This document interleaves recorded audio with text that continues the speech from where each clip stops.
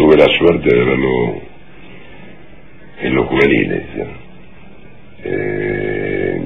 iba a ver, yo en ese momento trabajaba antes del Mundial 78 con el flaco Menotti y todo el cuerpo técnico, y lo veía. Bueno, apenas lo vi, no necesitas saber mucho de fútbol,